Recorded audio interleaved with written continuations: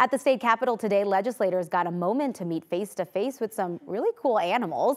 Lawmakers got to meet some of the Denver Zoo's wild resident animal ambassadors, including Wookiee, who's a two-toed sloth, along with reptiles and birds. We hope that people understand the work that we do at Denver Zoo. We hope that they see the pride that we have, the amazing care that we provide. We're a community asset, not just for Denver, but for the whole state of Colorado. And it's a great opportunity to introduce and reintroduce people to the great things that we do each and every day. You can learn more about the Denver Zoo's wildlife conservation efforts on their website at denverzoo.org.